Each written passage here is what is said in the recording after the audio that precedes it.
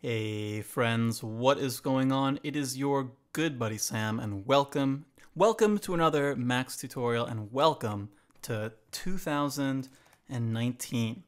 Can I just say that I'm really excited for 2019. I think it's going to be a good year for both of us, for you and for me. I think we're going to be healthier in 2019. I think we're going to make lots of exciting and interesting art in 2019. I think we're going to be more engaged politically, but in the spirit of generosity and in the spirit of genuine faith in the basic goodness of other human beings. But most importantly, I think that in 2019, we're going to get back into Gen Tilde. And of course, I've always been a little bit hesitant to go too deep into Gen Tilde on this channel, mostly because it involves a lot of math, and a lot of math that I don't myself know very well at all. But that's a shame, because Gen Tilde is the portal to a lot of really cool and amazing sounding stuff. Things like doing your own filter design, things like physical modeling and analog modeling. All these really cool sound synthesis techniques are all made possible using Gen. And even though they're hard, I want to cover them. And it's made possible mostly because of this amazing resource, the Julius Orion Smith III homepage, brought to you by Karma at Stanford, CCRMA, the Communist California Romantic Masonry Association, who inexplicably made this page where there's all kinds of amazing stuff here, just link after link after link describing how free verb is implemented in a block diagram form. The tonal correction filter here shown as some kind of equation involving math. There's a lot here, and I think it would be ambitious for us to go through all of it, but tell you what, let's think of this less as a Max tutorial and more as a Max study group. I want to go through some of this stuff, and you and I together, we're going to learn how some of this stuff works, hopefully. At least this is the idea. And what better way to kick off that whole process than by looking back to an earlier tutorial. In fact, the first tutorial I ever made on this channel, Car Plus Strong. And Car Plus Strong is all about an early idea about how to model a kind of string. It sounds a bit like a plucked guitar when you hear it, and the idea, well, we'll see how to implement it in an improved version in Gen. But first, before looking at the improved version, let's look at the old version. This may be familiar to viewers of Tutorial 1. The basic idea is you have a delay line, and you control the length of that delay line to be precisely equal to the period of a particular waveform. And that way, when you excite so here's a little bit of noise. Here's a noisy chirp for you to enjoy. A little bit louder. Little bit of noise. You take that noise and you use it to excite the delay line, add some energy into it. And if you set the length of the delay line to be precisely equal to some length in milliseconds, then you can actually get some tones out of it. Now, that's fine. The problem happens when you start to go up a little bit too far. You notice those last four notes all sound exactly the same. And if you look at the length of this delay line, not in milliseconds, but in terms of samples, you can see why that's the case. So we bring in this object called ms2samps that converts samples into, nope, I lied, it converts milliseconds into samples. And let's look at the length of this delay line in samples as we get up there. So you'll notice that as you go from a number greater than 64 to a number less than 64, we're no longer able to delay anymore. And that's because the shortest this delay line can be is whatever the signal vector size is. Max processes audio in chunks, and if the delay line is smaller than this, the signal vector size, which defaults to 64, you just can't do it. You can't delay that by an amount shorter than that, at least if you're going to have a reverberation. Now, you can take the signal vector size and make it something smaller than 64, which will let you go even higher, but the problem is that that decreases the signal vector size for the whole patch and not just that one part. And that means that you're making your CPU work a lot harder than it needs to just on this one, to meet the needs of one tiny part of your patch. Now, we can do better, and we can do better using the amazing technology that is Gen Tilde. So, let's start by making a new patch and then just throwing in some of the same stuff we had before. a noise tilde, a line tilde, make a ramp by doing something like this. So we'll jump up to 1 and then go down to 10 over the course of, sorry, go down to 0 over the course of 10 milliseconds. We can man, I cannot type a tilde today. We'll make a multiplier, and then this gives us a little chirp of noise whenever we push this button. So make a live.gain and connect this to an easy DAC, all standard stuff. And here's what our chirp sounds like. Now, we need to connect this to a delay line. And I'm going to make this delay line not out here in the land of Max, but actually down inside of this object here, gen tilde. And in case you've never seen gen tilde before, the idea is very similar to either poly tilde or even just creating a subpatcher. So within this gen object, we have this subpatch. The interesting thing about gen is that these aren't standard Max objects. In fact, they come from a subset of objects that are in the gen language, really not in the Max language, but in the gen language. And what's cool about that is that this lets you more or less build your own Max object using something that looks very similar to Max. You'd be forgiven for thinking that you were just, that this is the same domain as this, but this is actually a high-level description of a gen language that then becomes Max, which, as a big old nerd, I happen to think is pretty sweet. And what's really cool is if you click the I just maximize this gen window and you click the C here over in the sidebar, you can actually see the code that this patch is generated. So it takes the first input and the second input, adds them together, and then sets the output equal to that sum. It's kind of neat. You can even highlight objects in this patch and see here in the generated code which objects are contributing which lines, etc. So it's kind of neat. This is a high-level description of the patch or high-level language called genexpr that ultimately becomes C or whatever, and that gets compiled down and run inside of Max. Anyway, but we can set that to the side for a minute and just think instead about how to implement our car plus strong algorithm here in Gen. So what I'm going to do is get rid of this plus and instead throw in a delay.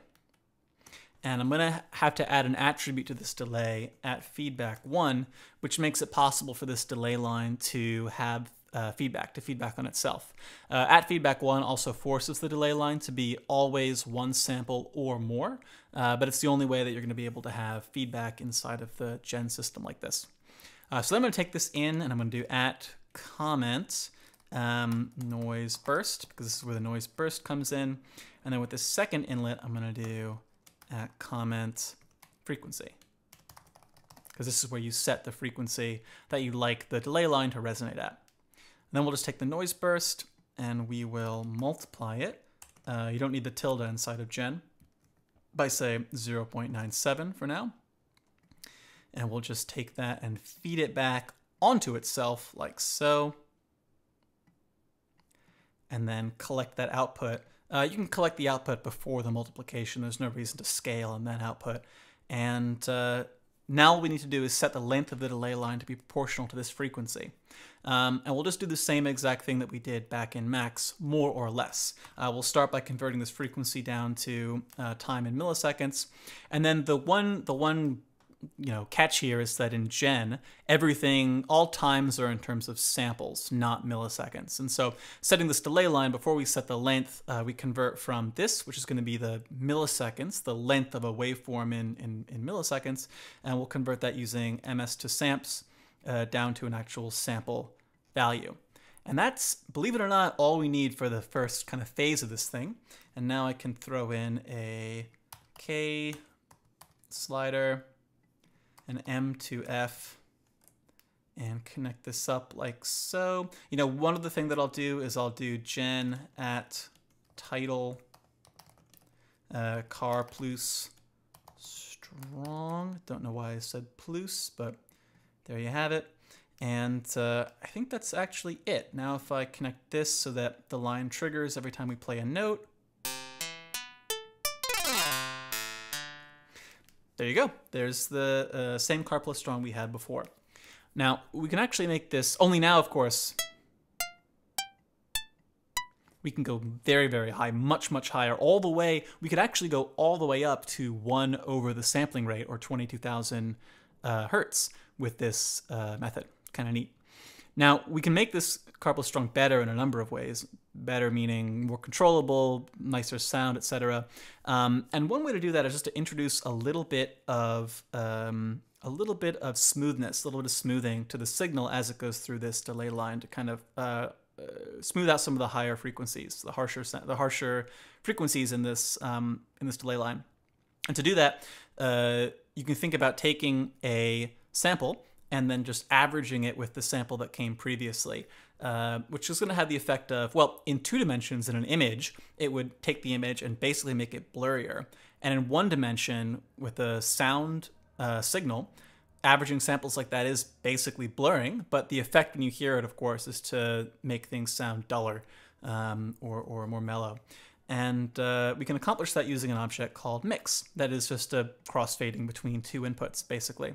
So we'll take the output of this delay line here and feed it into this mix, but then we'll also feed in history here and take that history and feed it back into the second outlet of mix. So this is actually making kind of a mini 1 sample delay line. History is the same as delay, except it's always 1 sample. We're making a mini 1 sample delay line here within our bigger delay line.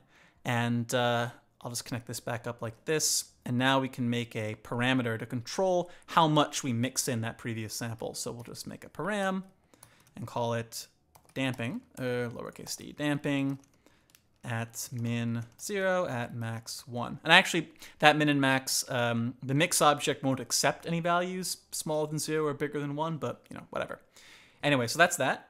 And now we can do something like slider at float output 1 at size 1 to get a slider that goes between 0 and 1, and just do damping $1, connect this up to our gen, and start to play some notes. Crank up the damping, crank it back down somewhere in the middle. A much mellower sound than if there's no damping. Things are very metallic. There's one tiny thing.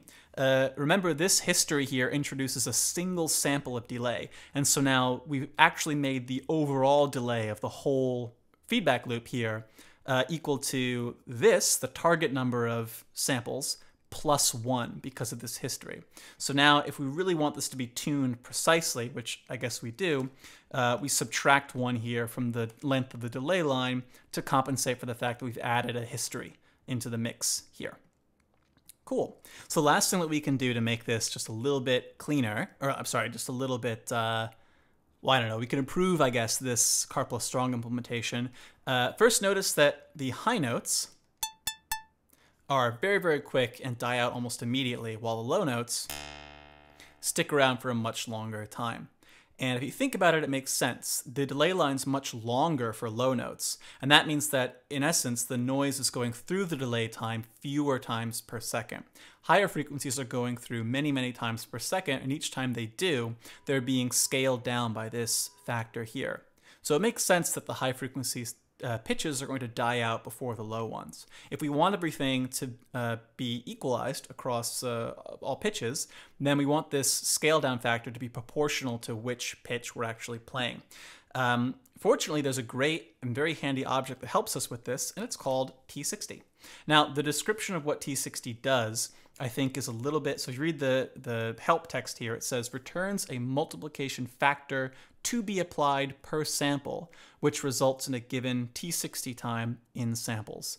I think another way to when I think of T60, what I think of is, you imagine it like this. You have a signal, and you want to know when that signal is, or the idea is to take that signal and to dampen it out until you can't hear it anymore, which we decide is minus 60 decibels. So you've got a signal, the signal is going to be 60 decibels quieter.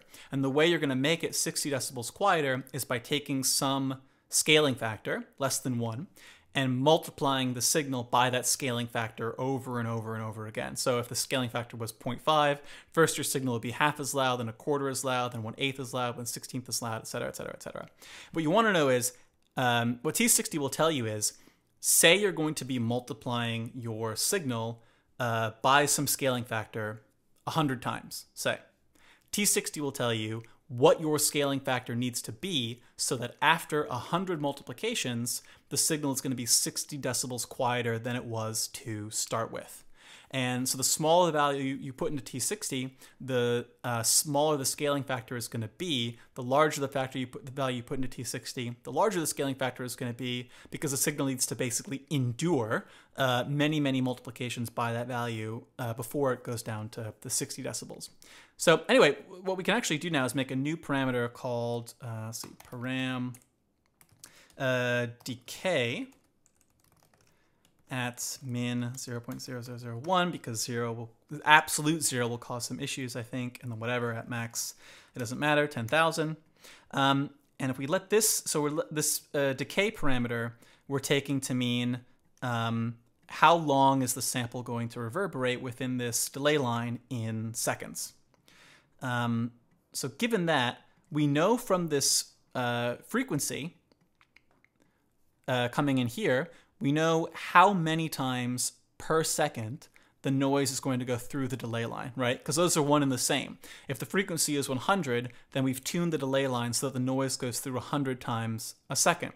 So actually all we need to do is take that frequency and multiply it by, the frequency is how many multiplications per second. The decay time is how many seconds we'd like this signal to endure. And so if we take those and multiply them together, we get overall how many times this signal is going to be multiplied by this scaling factor.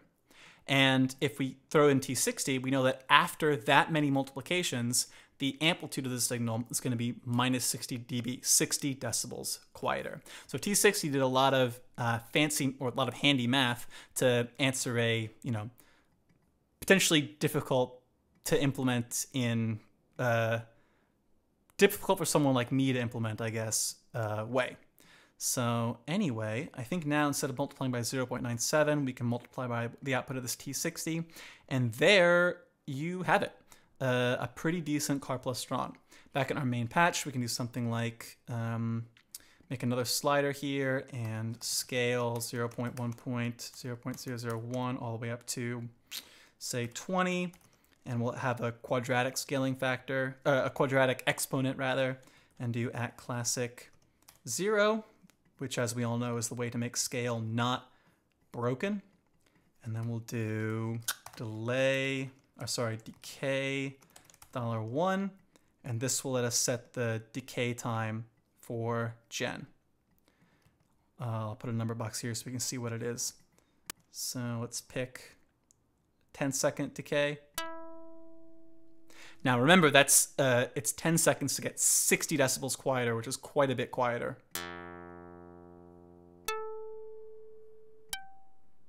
But you may notice that the high frequency sounds more or less are dying out at a rate basically equal to the lower frequency sounds. And that is all I wanted to show you about Car Plus Strong. We learned some good stuff, I think. We learned about using delay for feedback inside of Gen tilde, mix and history to get a sort of one sample smoothing, and the T60 object, which lets you calculate scaling factors for signals that are being that are going through a delay line like this. And this kind of thing, T60 delay lines, feedback, is going to be a major, major, major theme in Gen tilde. It's the key to modeling, to filter design, to making systems that do interesting, nonlinear, crazy things.